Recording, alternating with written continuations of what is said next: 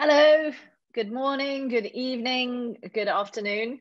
My name is Tuesday Reitano and I'm the moderator for this session, which is an overview of the global maritime crime environment. I have a very illustrious panel of heroes with us this evening. These two of these three uncomplaining gentlemen did not mention throughout the entire conference process that they would be doing this after midnight. So we will probably not need to, but nonetheless be very understanding of those who are fatigued, which I'm afraid does also include myself since I'm now on the morning after the night before. I hope, and I see a number of familiar faces from other sessions, so thank you for those of you who are joining us in the second half of the 24-hour organized crime bonanza. Most of you know, I think, the protocols for the discussion so far, but for anybody who's new, I'll just quickly run over them again before I turn it over to the panel. We are Zooming. We're Zooming at a relatively, with a relatively large group. So we'll ask you to please keep your microphones off and on mute. As hosts, we can actually control that. So if for any reason you do want to make a comment and you're on mute and you can't get off mute, please just raise a hand. The conference is completely public. It is not under Chatham House rules, so everything here can be tweeted, noted, and shared with attribution. But we are asking everyone to please not share the live link to the session itself in your social media, because we've had some interesting visitors every time that has happened. Some more interesting than others, shall we say. So overall, the goal is to keep the conversation, to dynamically have an opportunity to engage with all of the panel. So we do encourage it, but at the same time, we want to keep our conversations within the panel, the group of experts that we have here today, rather than surprise visitors. We will begin with a series of presentations. We have 3 speakers. We're not going to spend a lot of time on introductions because it was all on the website ahead of time. But we have Karsten von Hoesslin, who's giving us an overview of maritime crime trends and dynamics at the moment in the Asia region. Dirk Siebels, who's doing the same for Africa, and J Ehrlich, who's doing the same for the Gulf of Mexico. So we really are spanning the oceans and the seas in full across the globe. And really, I mean, I know the work of these 3 gentlemen well, so I know that they will have very interesting insights to share with you. So with no further ado, I'm going to turn over to Dirk for a little introduction and then on to the panel. Thank you, Tuesday, and good morning, good afternoon, and everything, and welcome everybody to this panel. Just very quickly about how this panel came together. So the story behind it is really quite simple. So going back to my own PhD, I still have some academic side interests and side projects, but my day job is at Risk Intelligence, and we provide security-related advice to mainly maritime clients. So that includes shipping companies and insurers, but also government agencies, navies, etc. So as you can imagine, they have a pretty extremely actually different perspective on things. As an analyst, my day job, and I think many people can relate to that, my day job is to know very much about very little. And I think that will become quite clear in my presentation. So I thought it's a nice idea to bring together other people with the same kind of nerdy interest in this kind of very niche topic, but about other parts of the world. So this being a global initiative conference, of course, it makes sense to look at a pretty broad perspective of maritime security issues, because most headlines and academic articles and all that are really concerned with piracy, which is the sexy and interesting topic. So we are looking at a more comprehensive perspective, because piracy, of course, doesn't happen in a vacuum, and people who attack ships are pretty likely to be involved in other dodgy activities as well, as my fellow speakers will attribute to us, I think. And that's really the very short version. So I'll let you be the judge, and I'll hand back to Tuesday for moderation. Thank you very much. Thank you so much, Dirk. That's very helpful and very kind. We do indeed try and maintain a global environment. And I think the dynamics in the maritime space are often too restricted, both geographically and in forms of crime. And so this is a really nice opportunity to think more broadly about maritime threats. So with no further ado, Karsten von Hoesslin, a long partner in crime of ours. He's published a number of, actually 2 very interesting reports with the GI, which I would encourage you all to check out. But he comes from an intelligence background, specializing in human intelligence infiltration, has worked on piracy, kidnap for ransom negotiations, currently in process of a PhD, if I'm not mistaken, and has quite a nice documentary to his name. Karsten, the floor is yours. Good morning, good evening. Thank you, Tuesday. Hi, Dirk. Hi, Christian. It's great to be here on this panel, even though it is well past midnight. But yeah, lovely to be here and see you again and to be a part of this. I'm going to zoom through this, and ultimately, I reckon in under 10 minutes, but then I'd like to open the floor for questions and compare it to the other regions as well. This presentation is going to be pretty basic. It's just me. There's no stats, no charts, no graphs. And the reason is because I can't show you any charts, stats, or graphs, because this is all about the type of crime that's underreported within the region in Southeast Asia.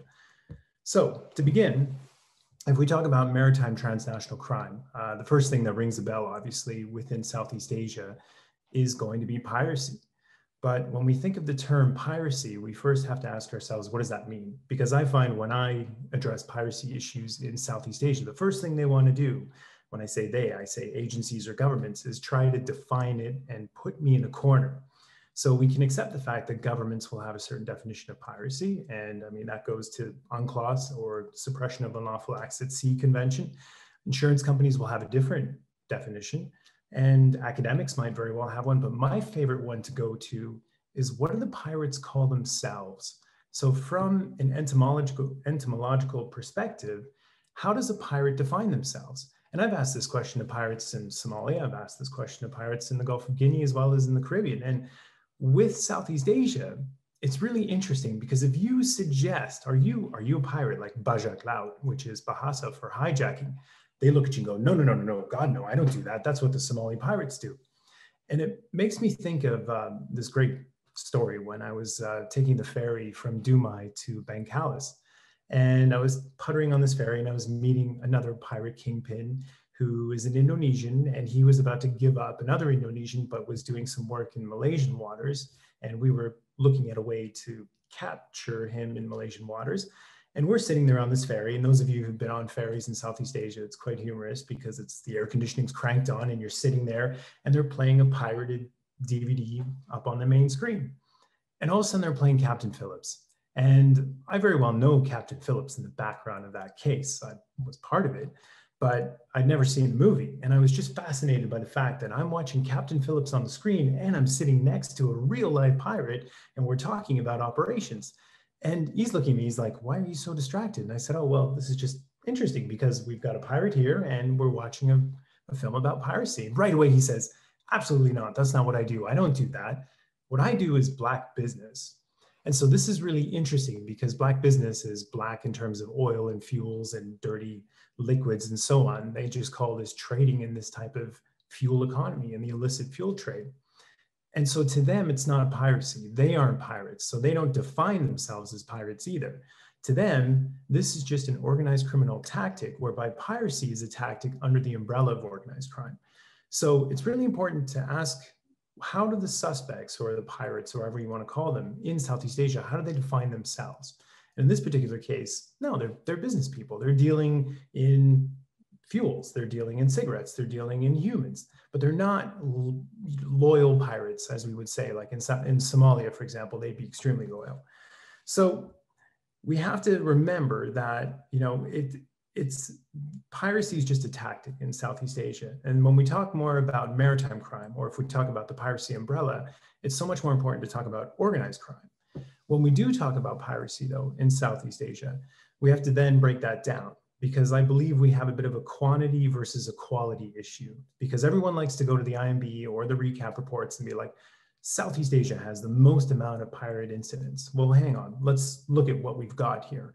So if we look right now, trending in 2020, we've got a huge influx of petty thefts, armed sea robberies, call them ASRs, typically if they're inside the territorial waters of a state versus outside the territorial waters, because then it's legally defined as piracy. But we have a lot of these and a lot of failed attempts as well. Very little going on in the Malacca Strait, and we have actually quite little going on in the South China Sea as well. And those two areas have typically in previous years been active. So right now we have a lot of petty theft. And I ask myself, I'm in Alberta right now, it's -8 outside, but the West Edmonton Mall is not very far away. So when I look at the Malacca Strait and the Singapore Strait, I ask myself, okay, what is that like? That's like a giant shopping mall. Do you have shoplifting in a shopping mall? Yeah, in a giant mall, you're probably going to have a lot of people trying to steal a lot of little things. Is that really a big problem? Absolutely not, I'd say. It's a good distraction because what you're seeing is a lot of activity, a lot of reported incidents. You're seeing the occasional law enforcement doing an arrest. But is that really the big problem, the big money maker in the region? And no, it's not, to be frank. The other issues that we have in Southeast Asia would be kidnap for ransom in the Sulu-Celebes Sea, and that's insurgent groups in the Philippines that are kidnapping individuals or seafarers from vessels, but also from resorts, for example, on Sabah and Sarawak in Malaysia. And that is a continuous problem. It was pretty high, peaking in 2016, and now we have a couple incidents occurring per year. Not so bad. In terms of the hijackings, and when we talk about hijackings, we can't think immediately about Somalia or the Gulf of Guinea. So in other words, in these hijackings, they're hijacking for product theft. So what they're after is the fuel and the cargo inside these product tankers: crude palm oil, marine gas oil, marine diesel oil. So unlike in Somalia, where they're going to take the crew and the vessel, as they have been in the past, and ransom that, or Nigeria or the Gulf of Guinea when they're specifically going after the crew, in this case, they're going specifically after the cargo. What's really interesting is violence levels are super low. When they do this, we call it plus. So people like us, there's an inside job, a high likelihood of an inside job. And the best part is that the seafarers themselves, the crew members, are actually never harmed. They're put on a raft, typically in a well-placed, geographically placed island where they're going to be rescued, and their passports are given to them in Ziploc bags, and they're sent on their way. The cargo is then being stolen with approximately $1 to $2 million in profit in this heist, so to speak. So you can see this is very different than the Horn of Africa or the Gulf of Guinea. It's typically an inside job. You're not having injuries occurring, and it is purely for profit and removing that cargo. So if we think about, there's some major cases like the Oricum Harmony, and there have been product cases for hijacking for product theft cases back in the late 90s, all the way up until 3 years ago reported. But right now we're not seeing any reported incidents. Does that mean that that's not happening? No, absolutely not. It's still happening. What's occurring though is rather than going after those big product tankers that you may be seeing, or at least when I say big, I mean regional coastal tankers, they're specifically right now targeting CPO, so crude palm oil. CPO in 2007 was quite low, and then the market price just surged upright. And so that became a favored commodity to hijack and then resell. As they're reselling that, they're blending it with legitimate product out in the eastern outer port limits or the western outer port limits or in the Java Sea. And some of that hijacked product is actually making it out to the EU markets as well. But in this particular case, what they're going after is very low risk, low flag vessels. So they're sticking to regional barges, for example, in Indonesia that they're hijacking. And prior to this, I made some calls and spoke to old informants, and they're verifying it. They're still active, they're working, and they're getting away with it. It's still an interesting problem. And these same groups are freelancing in organized criminal groups elsewhere when they're running gravel, they're running cigarettes, sand as well, they're running wood, different endangered wood products, and they're also running migrants. So again, you can see how this is a maritime transnational organized crime, but you're also seeing that high value hijackings for product theft are still occurring at this time. Right now, though, all these little petty incidents, the RMC robberies, the failed attacks, the petty thefts that we're seeing in the Singapore Strait is a great distraction. And I think back to 9/11, and after 9/11, there were academics that were saying, well, hang on, is this possible that terrorists could team up with pirates and they could then hijack a tanker and then set off a bomb? Why would pirates want to do that when that is their revenue stream, and keeping a low profile is what makes them money? So in this particular case right now, you've got all these petty incidents that are occurring in the Singapore Strait, And that's distracting and that's deflecting while they can still operate on their larger scale, making greater amounts of money in the illegal fuels and subsidies sector. So that's an interesting point to differentiate. And so that's where I would go back to the point of, is this a quantity thing? Do we need to be counting how many failed thefts there are or armed sea robberies in areas? No, I would say that this is a quality thing. We want to be looking at the hijackings and the bigger value cases. Eric Freecon, who some of you may have heard of, he's a great researcher. He spent a lot of time in the field there. One of my favorite sayings that he always says is that a pirate never dies. They just go to sleep. So they're effectively in a state of hibernation, waiting for the next opportunity to occur. We saw that when the East Asian financial crisis occurred. We saw it again in 2008 as effectively unemployment increased on the islands of Batam and Bintan, especially on the shipyards and where they're working there. You saw a surge of these types of petty thefts and robberies. But again, that's standard. That's back to that mall with the shoplifting issues that are manageable and mitigable. In terms of one of the questions to ask is, has regional enforcement in naval operations led to a decrease? I would say no, as a matter of fact. I would say that it's great that you're seeing now cases where the petty thefts and the armed sea robberies, you're seeing arrests. You're seeing the Malaysian Maritime Enforcement Agency continuously conducting operations. Malaysia has one of the highest conviction rates in terms of piracy cases, and that's great, and that continues. You look at that and you compare it to Indonesia, where you do have issues of corruption, and that's affecting the prosecution rates as well as the time served rates, as well as even actually arresting, because there are a lot of cases where maritime forces may very well be involved in the operations as well. So on that note, corruption is a problem, and corruption continues to be a problem. And I don't just want to always point the finger at Indonesia, because you can also with Thailand, you can in some ways even with Singapore, you can also with Malaysia. So corruption continues to be a big enabler when it comes to doing these undercover piracy operations, the bigger ones for hijacking, for product theft, because it's not getting reported at all, and it's not being enforced in that sense. The other big one I would say, and I've always been saying, is FACE. FACE plays a huge role in Southeast Asia, whether it's the fact that if you have an incident, a theft, something that's just, it's going to happen. It's like something that could happen on a highway. Singapore will then change the coordinates and just put it on the outside of their territorial waters into Indonesia's territorial waters or Malaysia's territorial waters. And that, of course, is an issue when it comes to understanding the true statistical facts of an armed sea robbery incident.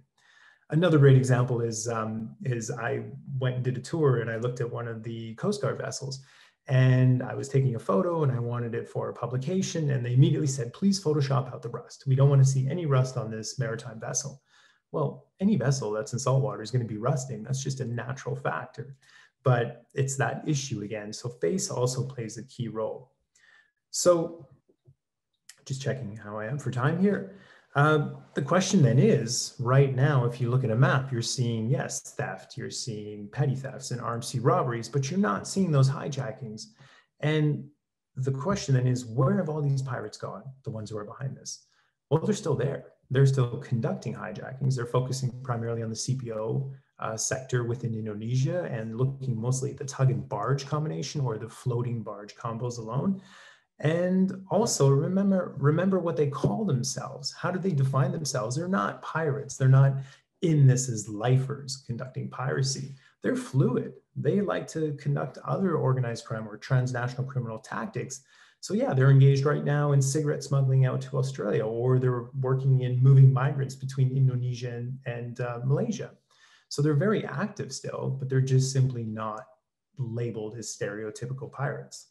And Black businesses continuing as well. So the diversity component is huge, and really that links to the smuggling operations.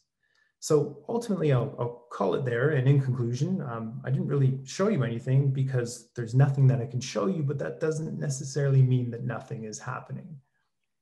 Thanks, Tuesday. Thank you, Karsten. A very pithy ending indeed on a very clear depiction of things that are definitely happening. Brilliant. So we will look for a similar, but perhaps more illustrated description of what's going on over in on the African continent and the African littoral. Dirk, over to you. Thank you, Tuesday. I do have a presentation to share, actually, and I hope you can see that right now. That's good. But this is mainly for charts and numbers, so don't worry about a massive presentation or something.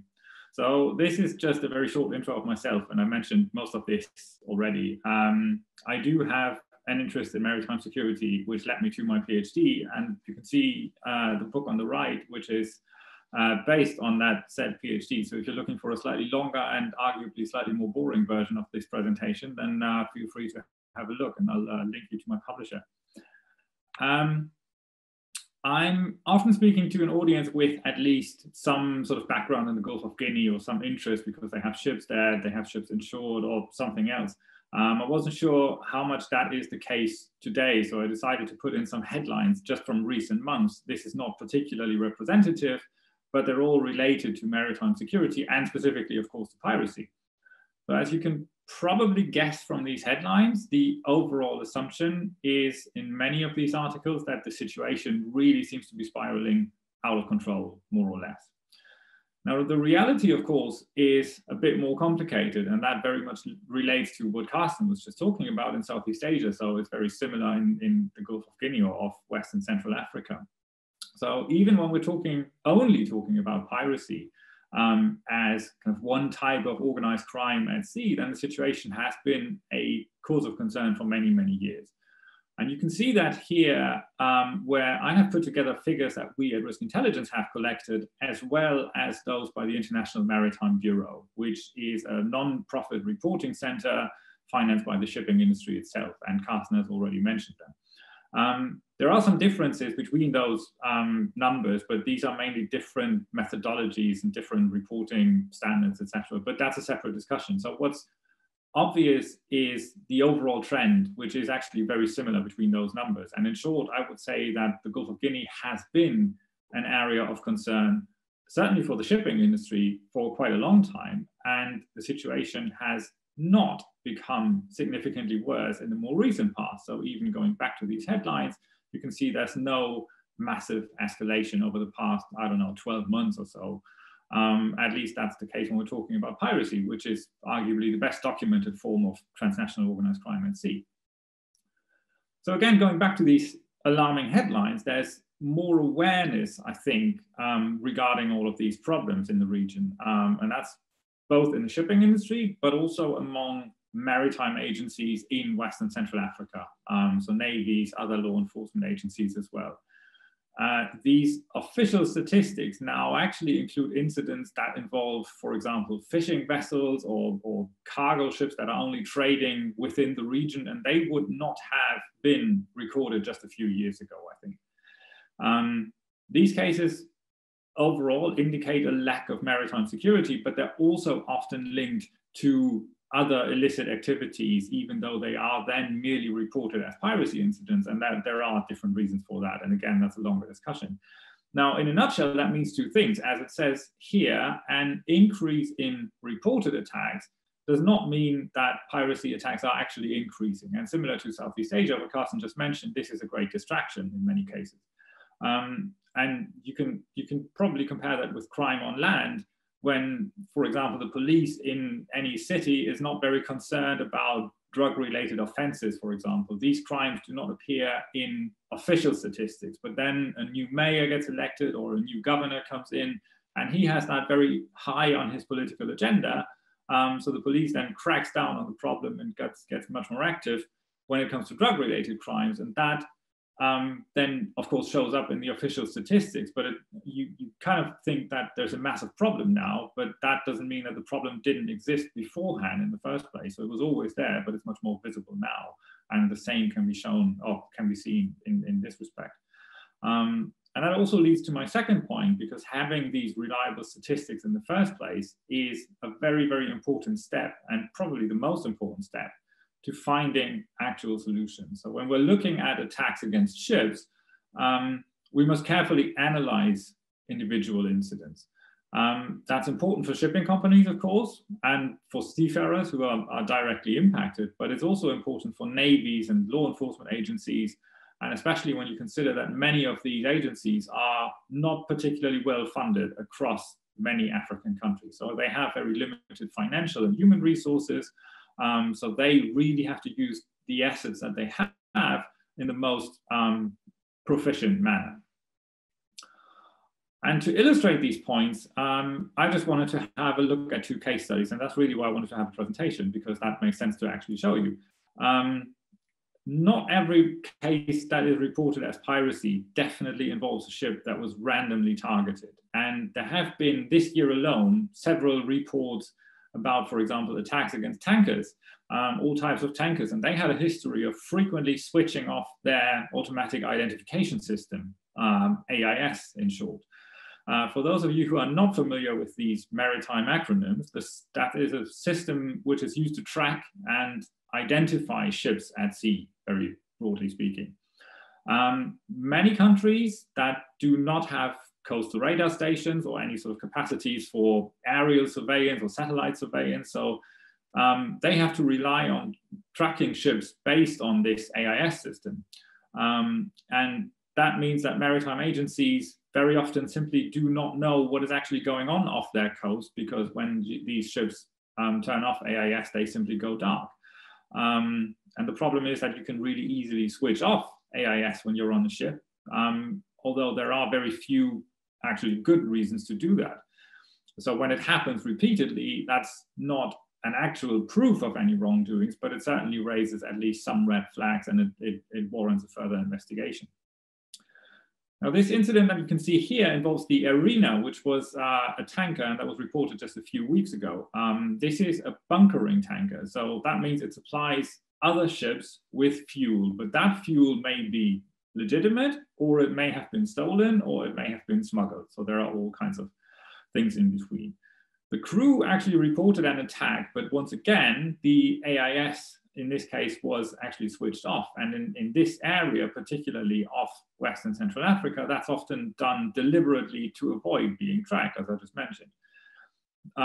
There are investigations ongoing in this case, and as usual, they are often complicated because there's a lack of transparency by shipping companies, by charterers, by insurers, and by all sorts of other stakeholders.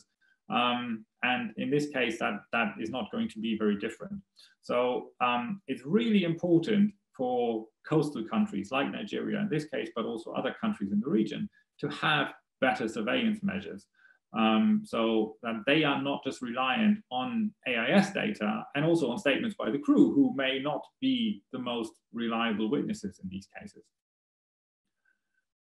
There's also other cases where crew members were actually kidnapped from locally trading cargo ships. And this is an example involving the Rio Mitong and the Jibloho in May this year.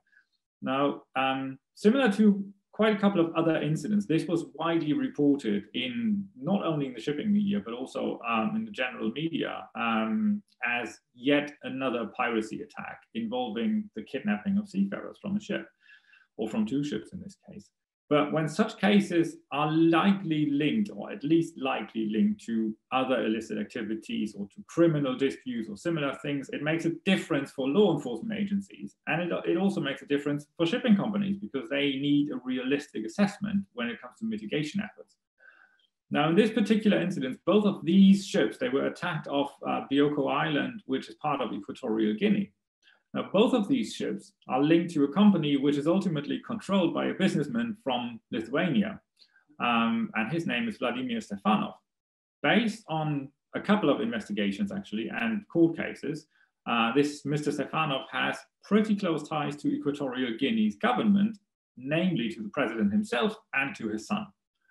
Mr. Stefanov is also quite involved in a network of companies which are registered in various countries where transparency may not be very high on the agenda. And many of these companies have been linked to corruption and money laundering and embezzlement and all these fun activities. Now, at Risk Intelligence, at my day job, we're not actually conducting criminal investigations. So we cannot say that there have been any illegal activities for sure. However, this case, I think, looks very different from a case where a ship is randomly attacked and seafarers are kidnapped and then later released when the ransom has been paid. So this level of analysis highlights that piracy in very broad terms, should not be seen in a vacuum, because, as I said earlier, this is merely one symptom of transnational organized crime, and that's quite widespread across the region and involves a lot of different kinds of activities. And again, that relates to what Karsten just said about Southeast Asia, because that's very much the case here as well. So this is just a very short list of some of these illicit activities, and I don't have to dive into the details here, but the main point is that we're not only talking about drugs or weapon smuggling, like many agencies would like to believe, but about legal products, which have pretty astounding profit margins in many cases. That includes timber smuggling, which is estimated by UNODC, for example, to be about a $9 billion a year business just in Africa alone. And the largest part of that timber comes from West and Central Africa. Now, that kind of money can buy you quite a lot of political protection in countries where the GDP is not very high to begin with. So there's a lot of influential businessmen and politicians that have been actually linked to this kind of business. And the same is true for fuel and for other oil products. It's also a business that's worth several billions of dollars a year in the region alone. And there are other things that are also lucrative, but at the same time, they're quite dangerous and, of course, destructive. That's smuggled pharmaceuticals, including fake drugs, for example. It also includes illegal, unreported, and unregulated fishing, massive problem across the region, as in other regions around the world as well. And it doesn't necessarily mean that there are direct links between all of them, but there are certainly some links between some of these things, and none of them can be addressed in isolation, and that's the main point. There have been actually good discussions between governments in the region, and they have started to address all of these issues and more, not just those that I just talked about. A couple of years ago in the Yaoundé Code of Conduct, which is a political document that was adopted in 2013, so 7 years ago. Without going into the details, this document is concerned with all kinds of maritime security issues, which you can see listed here. So these are all the things that are specifically mentioned in that document. And governments actually know that they must tackle those to get to sustainable improvements. There are a lot of other stakeholders, like listed here, maritime industry very broadly, and also international partners, very broadly speaking. And they're all from outside the region. They are also concerned about maritime security, but by and large, they only care about specific aspects. Again, this is a much longer discussion probably, but it makes it very complicated to align external funding for specific programs or projects with regional efforts and regional priorities. And the main problem, I think, is that sustainable improvements take a long time, and it gets even more complicated when you think about COVID-19 and also the impact of relatively low oil prices, specifically on government budgets, because they are going to have a lot of different priorities in the coming years. And it's very unlikely that navies or other maritime agencies are going to have a lot more money to work with.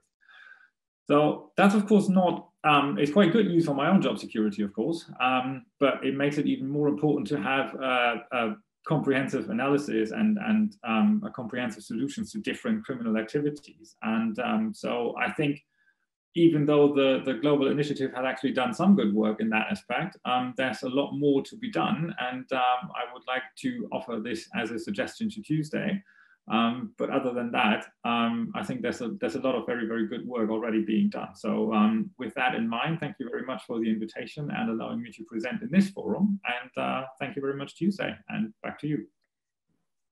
Thank you, Dirk, and thank you very much, first of all, for taking the initiative to host the panel, which I think is going very well and also is very interesting and timely and important. And I think we would certainly recognize as an organization the little bit of a lacuna in terms of analysis and knowledge generation and sharing around maritime crime and maritime dynamics, and would be very happy to take up what I heard as an offer to help us fill that.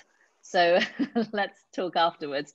And I certainly, with a wry smile, also did note the point that none of us are going out of business anytime soon, and that fortunately, for those of us who work in transnational organized crime, but unfortunately in the broader pictures. So, I mean, the fight continues. Before he falls asleep on us, for J Ehrlich out in Mexico. Christian, it's brilliant to have you with us. Thank you for joining us. Comments on the Gulf of Mexico to you. Yeah, thank you very much. And good morning to everyone. It's 3 o'clock in the morning here in Mexico. So let me just begin. Can you see my PowerPoint now? Great. So I was tasked with talking to you about piracy in Mexico. But before that, let me introduce myself. I'm both a consultant and also I do some sort of academic work. I'm the founding partner and director of intelligence at RISKOP, which is a risk intelligence company based in Monterrey, Mexico, which is in the north of the country, pretty close to the US. And we have provided over the past 10 years field collected intelligence, both for private companies and also government agencies. And right now I'm conducting some research on maritime security and new types of conflict in terms of my academic research. And I am way behind Dirk. I'm not doing a PhD right now, but a maritime security master's degree at Coventry. And well, the first question here is the Gulf of Mexico a international hotspot in terms of piracy? Well, it depends on who you ask. No one really cared about Mexico in terms of piracy until, let's say, the past 12 months or so, when some international media outlets began to raise the issue. And only afterwards, Mexican newspapers and Mexican news companies began to look at the issue. They never did it before. The New York Times came up with this news, and that was on April, I think, and it said piracy surges in the Gulf of Mexico, prompting U.S. warning, because the U.S. government made an international warning in last June, and it drew international attention. But it depends on who you ask, and this is all about perspectives. But before I talk to you about piracy in Mexico, I would like to explain a little bit about Mexico's maritime domain, which is quite big and complex. There are critical sea lines of communications, both on the Pacific and on the Gulf of Mexico. If you can see here, on the Pacific, there's a lot of traffic coming from East Asia and the western part of the US going southwards to Panama to get to the Caribbean. But on the Gulf of Mexico, you see mostly oil and gas related activities, particularly here where you can see my mouse. That's that part which is called the Campeche Basin is full with oil and gas related industry. And exactly there is where some piracy acts have taken place over the past months. Mexico's maritime domain is quite big. It's 3 million square kilometers of exclusive economic zone. Actually, Mexico's exclusive economic zone is bigger than our land territory.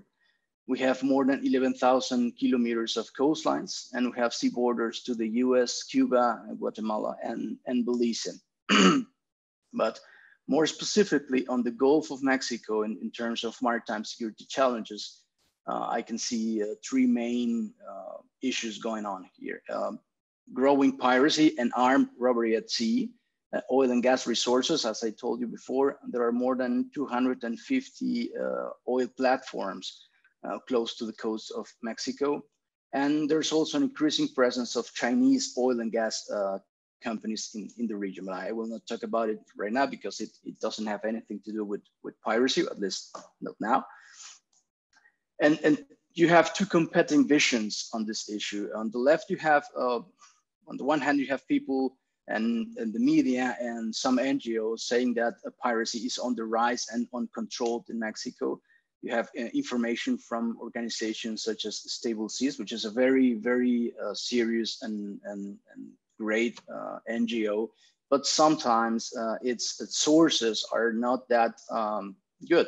Like in this place in particular, the International Federation of Maritime Workers established that an average of 16 attacks per month take place in the Gulf of Mexico in terms of piracy and armed robbery at sea, and they reported it to Stable Seas. You have also the Mexico's merchant marine sector. They don't have a good relationship with the Navy. I will talk about it later. And they provided that information to the IFM and to Stable Seas. So in my opinion, although we have a very interesting situation going on right there, you cannot say that 16 attacks per month is a realistic figure. It's not. You have also the international media, as I said before, covering the Italian flagship incident. This ship, the OSV Remas or Rimas, is an Italian flagship that was attacked 2 times. First on November last year, shots were fired. One member of the crew had to be evacuated by helicopter by the Mexican Navy. And the ship was again attacked this year on April. So the international media came and say, what's going on in Mexico? And it prompted the US government to issue a threat alert this year. But, you know, I asked the Navy, what is going on in Mexico? Do you have official figures about this? And they do have some figures. And as my colleagues said before, there are lots of incidents that go unreported. And the Navy somehow managed to get data, both from, of course, the Naval Intelligence Service and also from other coastal and the local police, etc., about what is going on in the region. And they told me that so far between 2018 and August to 2020, there has been 45 incidents so far. And you must also remember that there's going on some political reform in Mexico when the civilian authorities that for over the past 40 years controlled the ports in Mexico, it's no longer that case. They had to give the Navy that control, and those civilian authorities and the merchant marines that will be part of the Navy Secretariat in the next month or from the next month, they mistrust the Navy, and they may be saying that the piracy situation in the region is worse than it really is. And the Navy also accepts that there's a lack of resources, maritime domain awareness systems, ships, and helicopters. So what we do know so far, also in RISKOP, we've been analyzing this issue, and so far we don't see a relationship between these groups and the organized crime that operates in the region, or at least not related to Mexico's main organized crime syndicates that operate in the area, which is the Cartel Jalisco Nueva Generación and the Cartel de los Zetas. And they are not moving into this business so far. It's mostly local families, coastal communities, but with the help sometimes of active Pemex personnel. Pemex is Mexico's oil and gas state-owned monopoly. And as Karsten said before, since 2018, Pemex has been suffering a lot of financial problems, and this unemployment provoked in the region is certainly provoking the people to go to the seas and commit this as armed robberies. They somehow use a 2-boat cell scheme, acting late at night and mostly between 6 nautical miles and 12 nautical miles of the coast. So in terms of international concept, you cannot label this as piracy, but armed robbery at sea, although to me, it's actually the same phenomenon. Oil theft is an exception. It's not as big as it might be, but it should be treated differently. The Mexican Navy lacks enough resources to tackle this. They have this forward operating base on a former oil platform in the Gulf of Mexico, but it has proven to be insufficient to tackle this issue. But the main situation here is the mistrust between the Navy and the civilian maritime security community. So, so far we don't have an international crisis here, but we do have a growing maritime security concern. So what must be done? First, acknowledge the problem. I have the feeling that the Mexican government doesn't really see this as a growing concern. Maybe the Navy, but the rest of the government doesn't see it. There has to be a comprehensive dialogue between the different maritime security stakeholders, the Navy, the shipping industry, also the fishing local communities there, because they know the pirates, because piracy is a land originated threat. It doesn't originate on the sea. So the local communities on the coast, they pretty know much who is the pirate there. Define a clear, realistic, desired end state. So decide a strategic objective, define a strategic objective.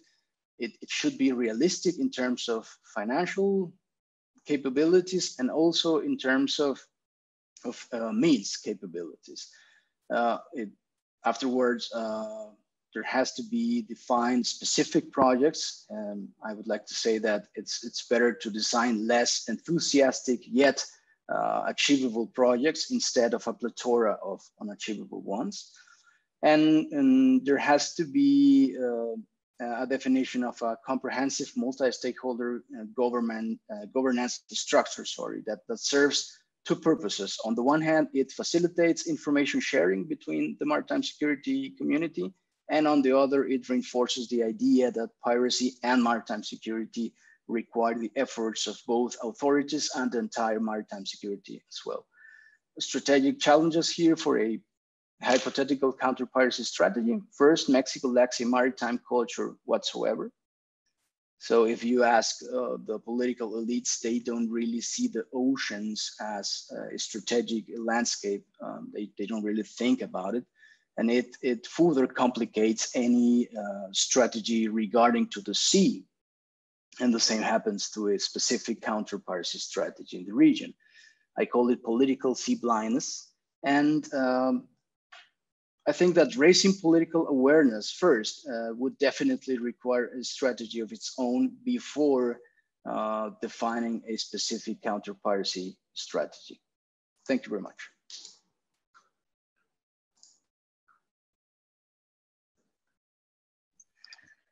Sorry, I wasn't quite as quick on my unmute button this time. Thank you, Christian, very much for that very interesting presentation. And also laying out, I think, some of the questions around responses, which is, of course, the priority, at least as far as we're concerned, for where this conversation has to go. We're going to open to some of the questions in the chat, though frankly, I'm going to use the chair's privilege because I want one too.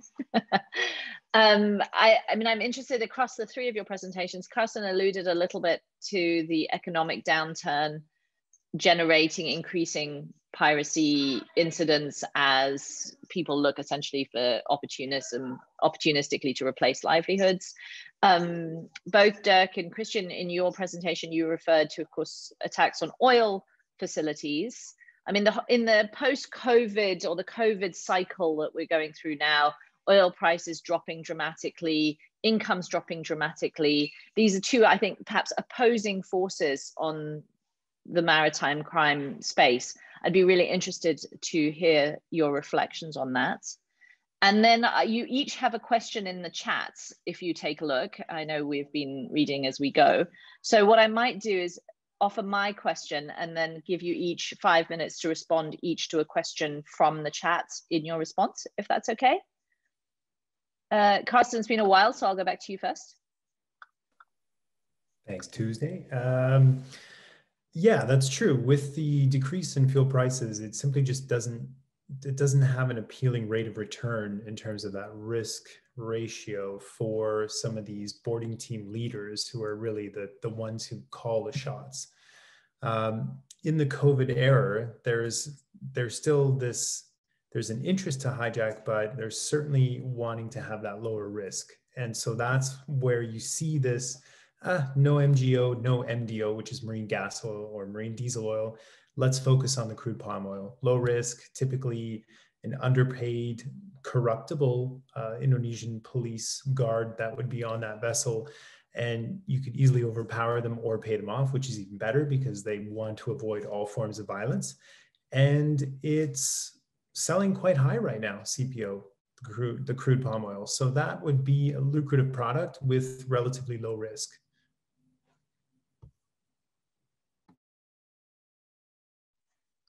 And Karsten, sorry, you have a question also to pick up in the chat that was directed at you and everybody else actually, but also you. Where's it gone? Oh, chats. I think I went to answer it, but I sent it directly to someone and then I answered it generically. But ultimately, yeah, no, the blend, vanished. I think it was with respect to what type of product is hitting the international markets. Yes. And crude palm oil, absolutely. Simply because Indonesian crude palm oil does have to go to Malaysia for refinement. And typically you'll have that blending in the outer port limits where you can then just mix the stuff together. So that would be the most likely, but there has been cases in the past where you'll see other fuels.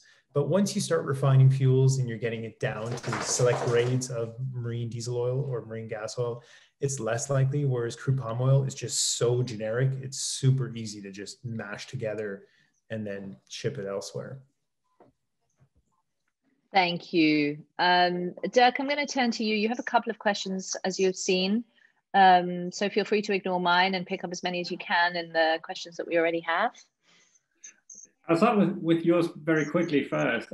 We wrote a white paper on COVID-19 and the impact on maritime security threats in general, and basically, and this is not only true for West Africa, but in general, it doesn't really have an impact, at least an immediate impact on threat levels around the world, and it's very much too early to assess how that is going to play out. But what it does have is an impact, of course, on the tourism industry, which is a massive impact in many countries. Mexico, for example, being a good example. I think Christian can maybe relate to that. And if you wipe out the tourism industry in many countries basically overnight, then that's going to have a longer term impact on job security, on GDP, et cetera, and of course it will have an impact on government budget, as I said earlier. So, I mean, there's not going to be a lot more money to be spent on maritime issues because that's very invisible, happens at sea.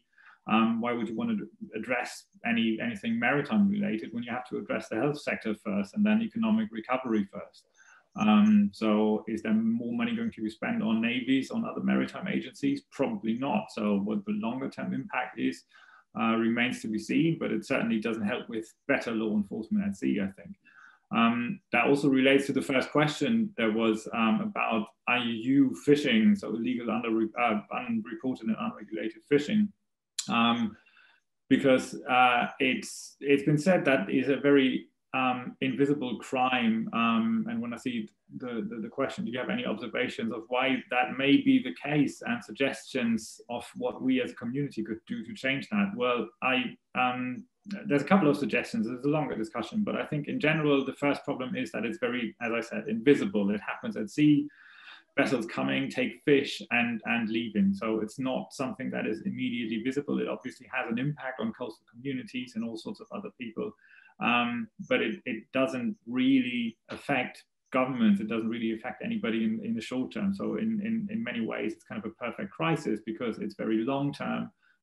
There's always something that has to be addressed much more urgently, whereas IUU fishing takes place, it just is there, and that's the problem. So to make it more visible, I think it makes sense to put a number on it for countries to come up with something. I've been arguing for this for a long time, to have like a maritime business plan and to say, you know, this is the kind of money that everything maritime related brings in. So fishing has that kind of impact on our GDP, on local jobs, et cetera, and the same for maritime trade and for other things. And then based on that, you can say, oh, you know, it makes sense to spend X amount of money on navies, on maritime enforcement agencies, because we will actually make more money by providing this kind of level of security, and it's actually marketable. And by doing that, by spending that money now, we are going to have more money to spend on schools and roads and hospitals in 2, 3, 4 years' time. So I think make it more visible and just put a number on it, and that's I think one very important step. There's also one question, I don't want to address that right now, but I would like to get in touch directly afterwards. One question about relations between East and West Africa. I think that's, again, a slightly longer discussion, but feel free to send me an email with the same question. I'd be happy to get back to you on this. And I don't want to take too much time, so leave some time for Christian. Thank you. Thank you, Dirk. Christian. Yeah, there are two. There are two or three questions in regard to Mexico. But first, Antonia Gambineri is asking me, why do the pirates risk operating between 6 to 12 nautical miles and not venture going further? I think that it's because they know that they can do it. They are aware that the Mexican Navy lacks enough resources to actually locate and track and capture them. So it's a matter of naval resources. Stefano Betti is asking me if there is a link between the alleged corruption within Pemex and the various episodes of onshore oil theft. Of course there is. As I said before, it's a matter of, everybody knows that Pemex is a highly corrupt company. And yes, they are also involved in this, not in all of these incidents, but in some of them. And also, I think I have another question here by Lais Texiria. My question is for Christian. You mentioned that it's not traditional mafia-style groups. Is it going to evolve into something more complicated?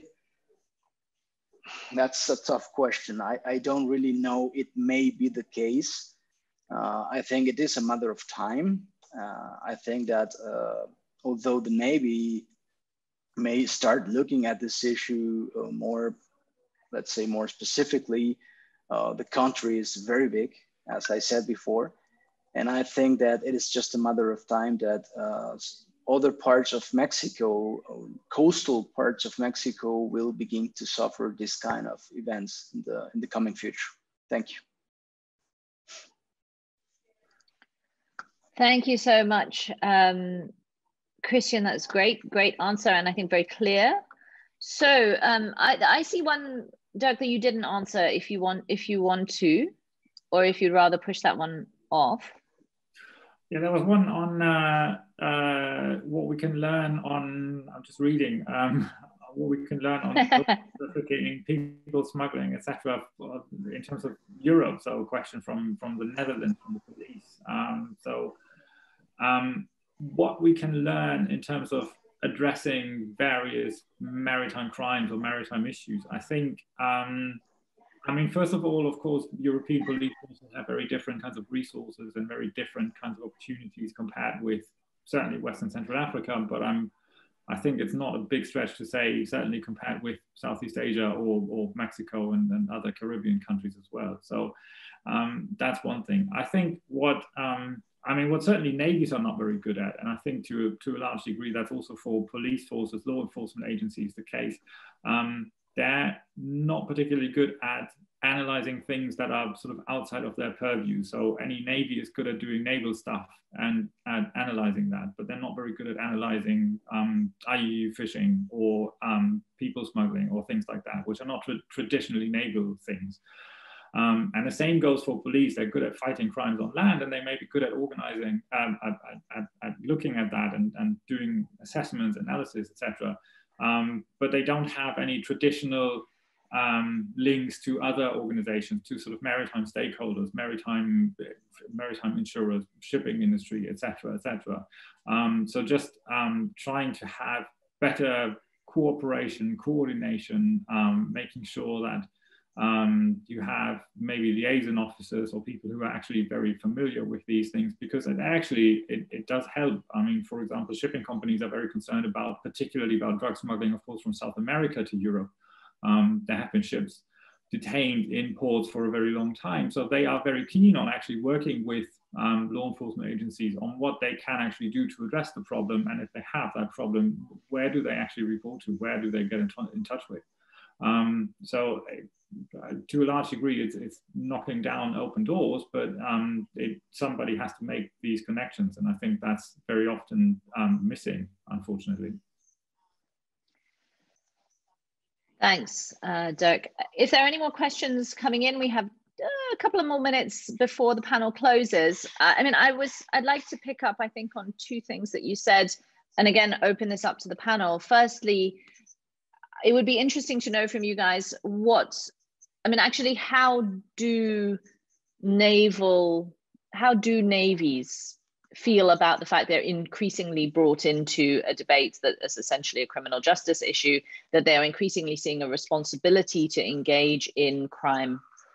We've done a lot of analysis on how the use of the military and a militarization on land in the crime fighting domain comes with a degree of challenges. So I would be interested to hear whether you feel that the navies are facing a similar set of almost mandate crises or mission creep issues, and whether or not there's the risk that we see on land that it actually makes naval units more vulnerable when they become a long-term part of a crime fighting solution. Second of all, I mean, we've spoken of it, but it would be interesting to get your update again on how the private sector is squaring up in this conversation. I mean, they're the targets. They hold a lot of burden in terms of ensuring their own safety and security. In the migrant debate, which we've just discussed briefly, they're, of course, also rescuing people at sea in the Mediterranean, which is, of course, not in the geographic scope of any of your conversations we've had so far. But whether or not you're seeing also a sense of stress or a sense of proactivity from the private sector. Karsten, can I go back to you?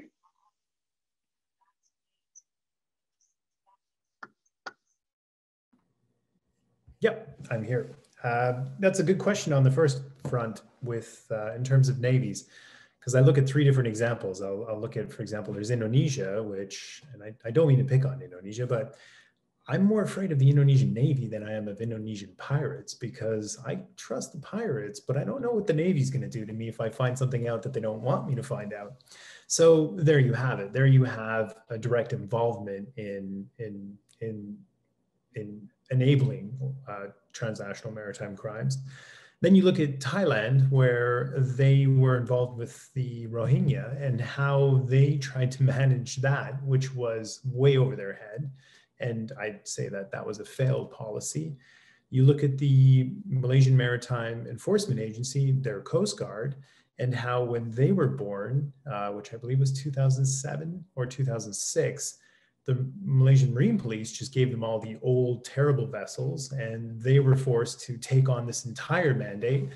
I would say they've done an incredible job, but it was certainly a challenge. And the cooperation component with Marine Police go 3 miles out. Malaysian Maritime Enforcement Agency goes, well, technically 200, but don't go too far, because that's when the Malaysian Navy wants to get involved as well. So then you have these jurisdictional interagency issues.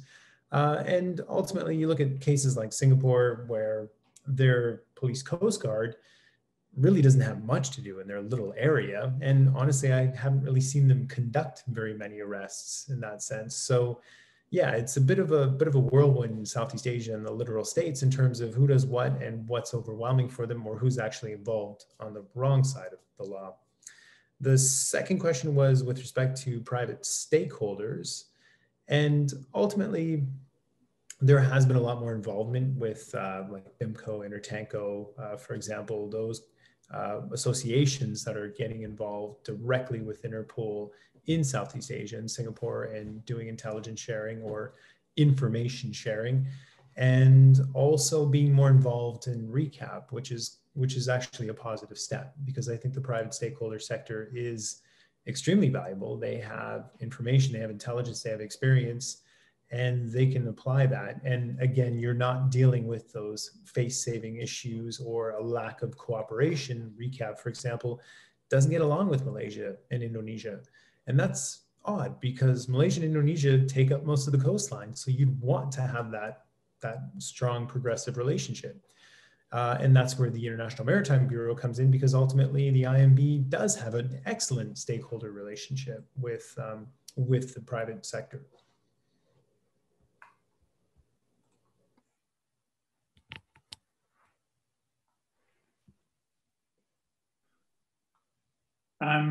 Yeah, Tuesday, you want me to go? Okay. Yeah, so first question, I think it's a very interesting question actually about how navies are getting involved in sort of Coast Guard issues or traditional Coast Guard issues. And especially for my region, I think across West and Central Africa, there's a lot of naval personnel that are quite happy to deal with these things, but then again, they probably always knew that they are not going to be in a traditional Navy role, similar to sort of NATO countries, for example.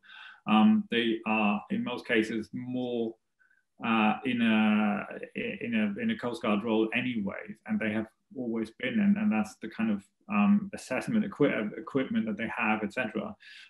So it's a bit of a different situation. Going back to, for example, Somali piracy, it was never going to be the best use of warships that are worth several hundreds of millions of dollars to fight against small skiffs in the Indian Ocean, because that's not really a traditional naval role. So that was kind of a weird thing. But it also had some other backgrounds as well, of course. So I think for West and Central Africa in general, it's not something that is completely unheard of or bad. I think to a large degree, these countries have been working together much better over the past couple of years, and that's why you see increasing numbers of incidents, as I mentioned, incidents involving local cargo vessels, fishing vessels, and those wouldn't have even been part of official statistics, because you see a lot more transparency now. People are more concerned about this. So you actually see this reported. And there's a good, similar to what Karsten just said about Malaysia, there's a good anecdote from Ghana a couple of years ago, and this relates to the role of international partners, because they are very often, they want to work with Coast Guards or similar agencies, and they don't want to work necessarily with navies. And a couple of years ago in Ghana, the Ghana Maritime Police was set up simply because they got funding, or the Ghanaian government got funding for Maritime Police, and they wouldn't have got the same funding for the Navy. And then the Maritime Police was set up completely without any sort of consultation with the Navy. And you can probably imagine that there were some frictions, to say it mildly, about jurisdictional issues, about who gets vessels, etc. So it was quite complicated, and it's working much better now, but that was not always the case. And that's very much based on the involvement of international partners, which is not very particularly helpful in very many cases. And that's also a nice segue to the second part, or the second question, involvement of the private sector in general. And I would limit that to the shipping industry and partly to insurers. And similar to what Karsten said, I mean, shipping industries, of course, they have an interest in protecting their crews, protecting their cargoes, protecting their ships.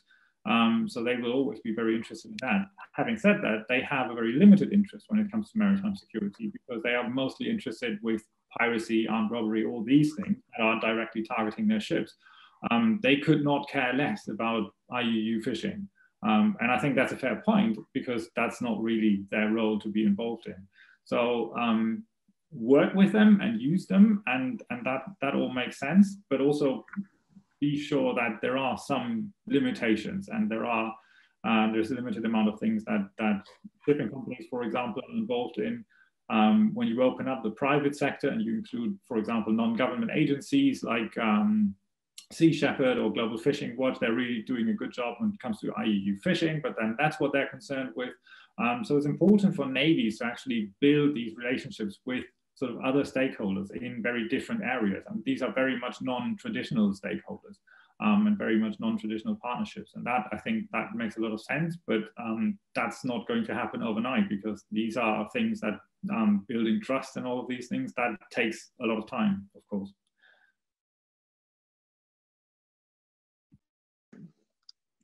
Thank you, Dirk.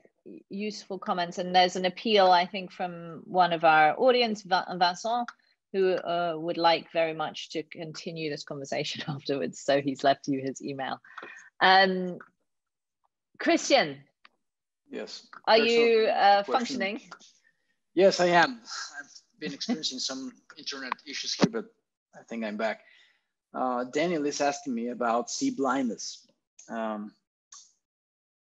Sea blindness is not a technical issue; it's a political one. It's a matter of the political elites of the countries in understanding the importance of the sea. If they do so, they will do whatever it takes to allocate financial and technical resources to understand what is happening on the sea. So sea blindness is a consequence of something broader, which is of the lack of a strategic vision in regard to the sea. And it relates to the other question in regarding the Gulf of California. And I have the same answer. Since there is no maritime culture in the nation, I do believe that it will be quite difficult for the Mexican Navy, which is Mexico's sole and unique maritime enforcement agency. I know it's a Navy, but we do not have a constabulary force here. It's all on the Mexican Navy. It will be very difficult to them to actually tackle all the issues related to maritime security risks and threats around the country if the government and the political elites don't understand, the importance of the sea. And I don't see that happening in the near term. Thank you, Tuesday. Thank you very much, Christian. We have 4 minutes left in our panel before we have to close. So what I'd like to propose, if you don't mind, is I'll go back to you in reverse order to give, actually I'll hold Dirk for last, so we'll go back to Christian, then to Karsten, then to Dirk. For your last 1 minute wrap up, summary, takeaway, appeal for further action, what do you want this panel to be what do you want to be remembered from this panel in your concluding remarks, please? Christian, back to you. Yeah, thank you, Jesus, and thank you everybody for your time. And well, I just want to say that the maritime security environment is quite complex, and it needs to be fully analyzed and understood in order to come up with fresh ideas. And the only way to do that is by having this sort of strategic conversations more and more and more. Crime happens on the sea as well as on land, but I think that idea should be more broadly, expanded. Thank you, Tuesday, and thank you, everybody. Thank you, Christian, and thank you for staying up with us to do this. To our other sleep-deprived panelists, Karsten, to you. If I were to echo Christian, I would say that follow the money and you will end up on land. So we know that there are those connections. I would say that in Southeast Asia, piracy is cyclical. So we may have our 2000 slump and all of a sudden we get some more action and then all of a sudden it slumps again, and we can be prepared to see more reported cases of hijacking for product theft. And finally, I would say that pirates are actually not pirates. They're just doing a piracy tactic as part of maritime organized crime. And the thing to remember about maritime organized crime is that it's like water. It's going to find the path of least resistance and continue to conduct its operations. It's not just going to stop. It's just going to diversify and work the easiest route. So yeah, thank you very much for having me. And it was great to be with Christian and Dirk as well. Thank you, Karsten. It was great to have you too. And Dirk, brainchild of our panel, wraps up. I'm not going to add any wise words to those much wiser words that Christian and Karsten already said. So I'm absolutely underlining everything they just said, and that's very much the case. I just wanted to have a very quick summary of this panel, and I thought it would make sense to have a look at different regions which have some different issues, which have some different organizations, some different capacities, etc., etc. But I also think it makes sense to look across these regions and for them to learn from each other, and also sometimes for outsiders. For example, the Global Initiative is a good organization to do that, to encourage that kind of learning lessons from each other, making introductions in some cases, and just making sure that that actually happens. And I hope this panel is one tiny step on achieving that. And Tuesday, feel free to take me up on my offer earlier.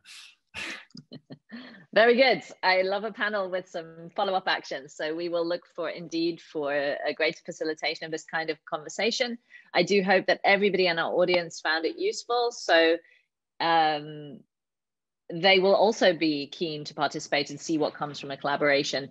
Thank you again to our three panelists, Karsten, Christian, and Dirk, for your insights into the maritime crime dynamics in your region. Thank you for the wide-ranging set of ideas and experience that you've shared with everybody.